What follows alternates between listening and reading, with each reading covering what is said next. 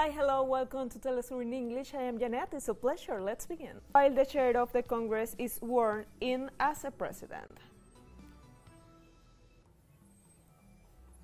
On Monday, U.S. Attorney General William Barr authorized an investigation of alleged voting irregularities before the 2020 presidential elections is officially certified.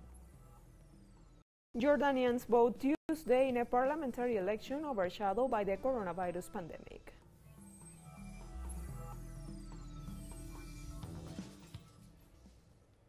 Peru's Congress leader Manuel Merino received Tuesday the presidential sash as he takes over the presidential functions until the end of the current term in July 2021. Merino's swearing in as the third president since 2016 came after an impeachment trial that ousted former President Martín Vizcarra over corruption allegations. Vizcarra is accused of taking bribes from developers while serving as a regional governor in 2014.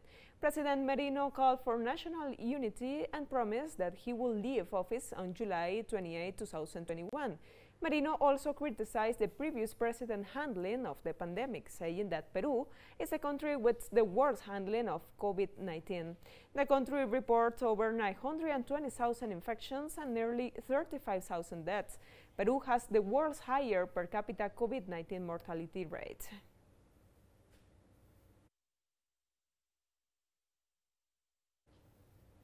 Demonstrations continue in Peru after the Congress passed the destitution motions against President Martín Vizcarra. Hundreds of people in Lima took the surrender of Plaza San Martín after the Congress removed Vizcarra from the presidency due to permanent moral disability. On Monday night, the Congress passed the motion with 105 votes. The demonstrations in the capital have been repressed by the state security force. Today, Manuel Merino assumed the presidency of the government as an interim president until the next elections. Vizcarra was sacked for permanent moral disability after a corruption scandal was uncovered due to irregular concessions when he was governor of the province of Moquegua. People from all over the country gathered to protest against the removal of Martín Vizcarra. Demonstrators claim that their protests are not in defense of Vizcarra, but for the democracy which under threat by the Congress. This Tuesday, more than 500 people, mostly students, marched against the Vizcarra removal.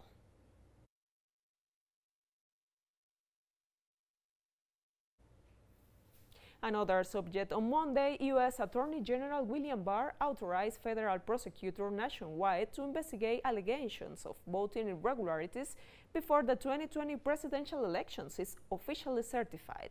The measure comes day after the mainstream U.S. media announced the victory of Democrat Joe Biden over President Donald Trump after the vote count was complete. This opened the possibility that the current president will use this to try to challenge the election results. The AG's decision has already led to resignations of some members of his staff, such as the head of the Electoral Fraud Division, Richard Pilger. The Attorney General distanced himself from Trump's conspiracy theories, stressing that investigations will be carried out if there are substantial evidence.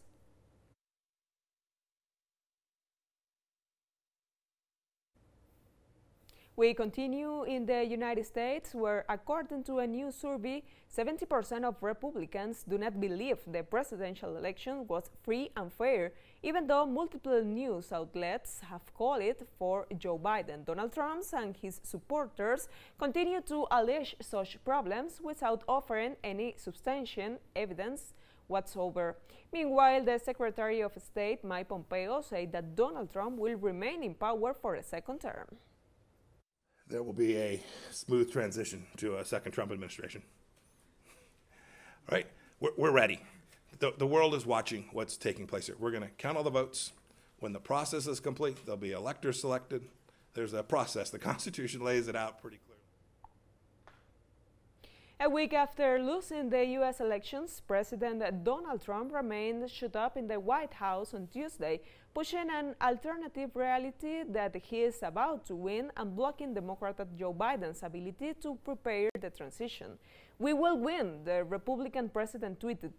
The message referred to Trump's unprecedented decision for an U.S. president to dispute the lost elections, refusing to concede to his opponent and mounting a string of flimsy court challenges in states where Biden won. Meanwhile, workers have started to build a platform outside the U.S. Capitol that will be used for the scheduled inauguration of President-elect Joe Biden in a little over 2 months' time.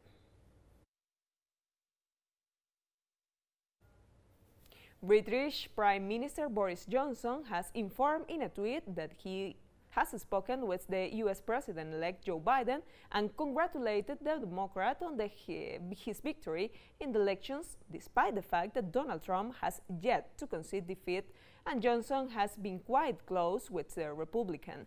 Johnson told Biden he looked forward to strengthen the partnership between the UK and the U.S. Also, French President Emmanuel Macron congratulates U.S. President-elect Joe Biden by phone following his election wins.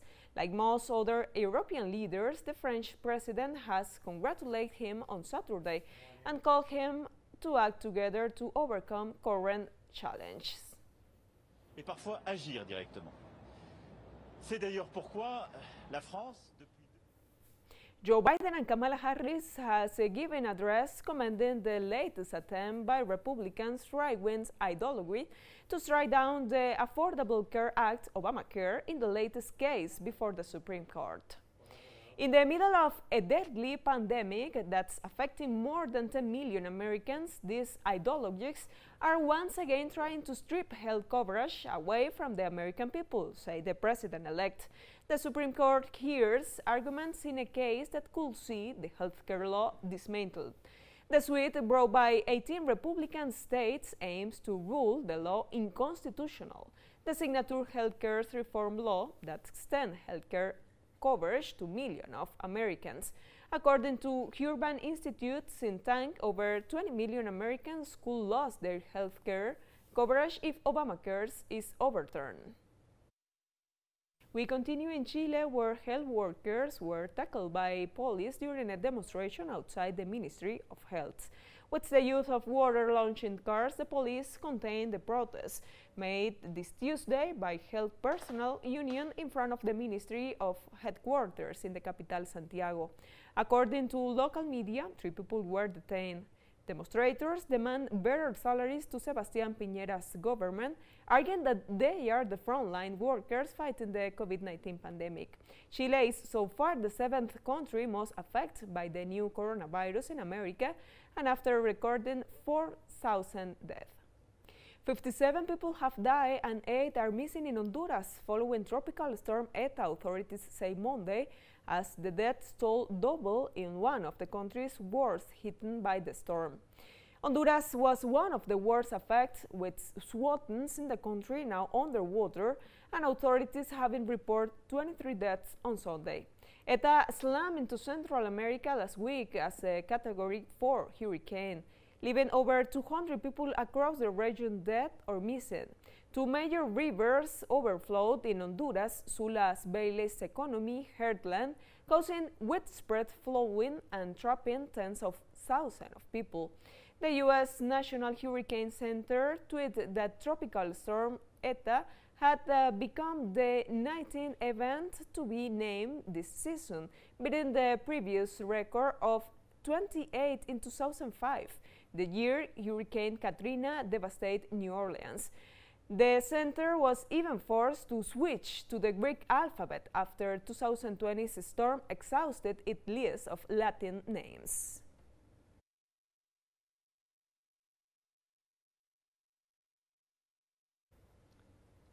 In El Salvador, Judge Jorge Guzman of the San Francisco Gotera Investigative Court asked Sunday the General Prosecutor's Office to initiate an investigation of President Bukele and Defense Minister René Merino regarding the massacre of El Mozote case.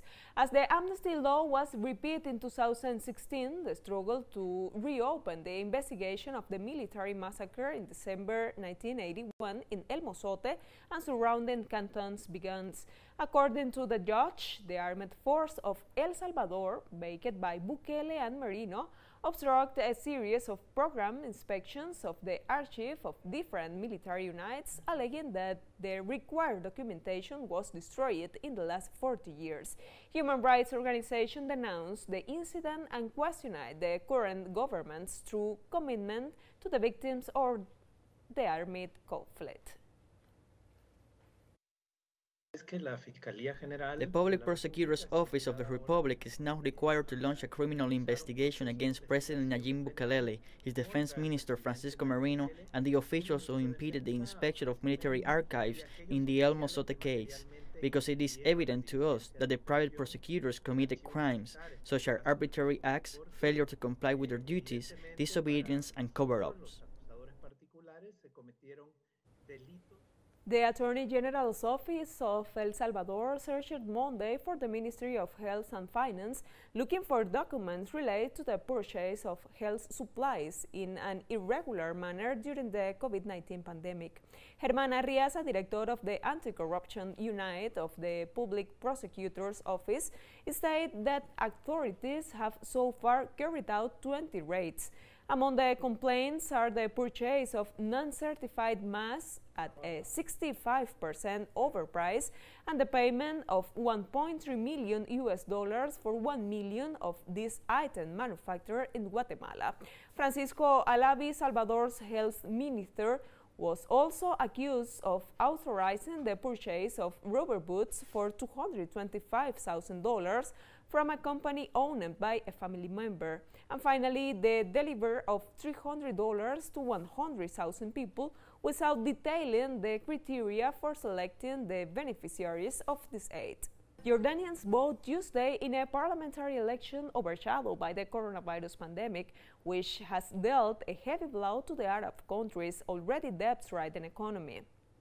More than 50,000 security forces were on hand to ensure masks were worn inside polling stations and social distancing maintained. Authorities ruled that the 4 yearly elections should go ahead, but voters who have tested positive for the novel coronavirus face it up to a year in prison if they ignore instructions to stay home.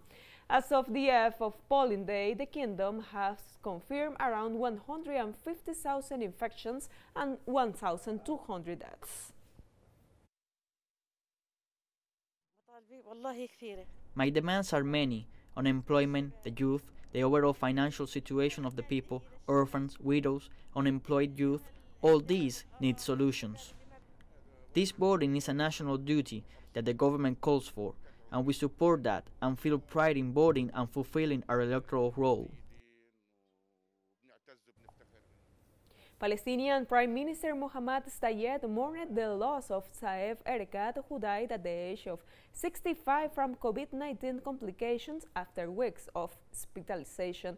Erekat was the Palestinian veteran negotiator and politician who sharpened relations with world powers for decades. The departure of the friend and courageous brother Dr. Saeb Erekat represents a great loss to Palestine and to our people. We feel deeply saddened by his loss, especially in light of these difficult circumstances facing our Palestinian cause. Our people will remember the great late Dr. Saeb Erekat, the righteous son of Palestine who stood at the forefront defending the causes of his homeland and its people in the fields of work and the national struggle and in the international arena. The UN-led peace talks on Libya resumed for a second day in Guamard, near the Tunisian capital, Tunis. The United Nations is hosting talks on Libya in its latest push to end almost a decade of violence in the North American country. This week's talks aim to unify Libya's leaders, a single interim executive, and pave the way to national elections. It will also be providing service to Libyans facing desperate economy times and a coronavirus outbreak that has killed over 900 people. Delegates are tasked with appointing a 3-member presidency council representing Libya's 3 historical regions and a prime minister to lead a separate government of national unite.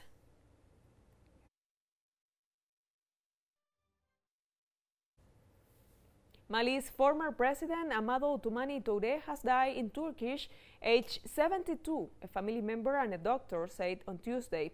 Toumani led the Sahel nation for a decade before being ousted in a coup. Toumani Touré died in Turkey, where he had been taken for health reasons, his nephew Omar Touré told. A hospital doctor in Bamako said the former leader had recently undergone her surgery. He won presidential elections in 2002 and 2007, but was overthrown in 2012 by soldiers who accused him of failing in support their battles against both Tuareg rebels and jihadist insurgents.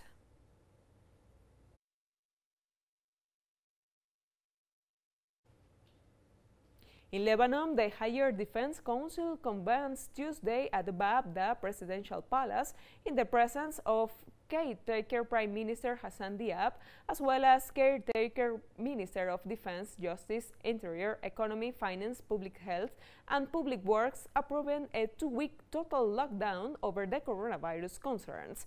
Diab ordered the security force to be strict in the implementation of the lockdown across all the Lebanese territories, calling on the citizens to assume their responsibilities in his regard.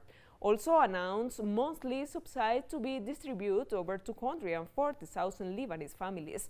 Lebanon has witnessed a sharp increase in the coronavirus case, with over 95,000 cases and 732 deaths.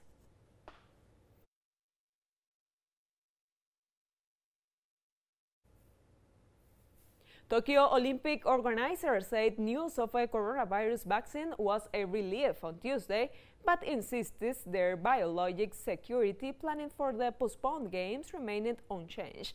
Olympic officials have regularly said that a coronavirus vaccine is not a precondition for staying the games, now scheduled to open a year late in July 2021. The organizing committee is not disconnected from society. We are fully working within it, and in that sense we are feeling the same as you probably felt, positive sentiment and relief. Ultimately, the Olympics and Paralympics are an accumulation of competitions day by day in each venue, so the fact that we have recently managed to organize a gymnastics competition in a safe manner in a still uncertain context amid the coronavirus sends a strong message. We have come to the end of this news brief. These and many other stories, you can find them in our website telesurtv.net/English.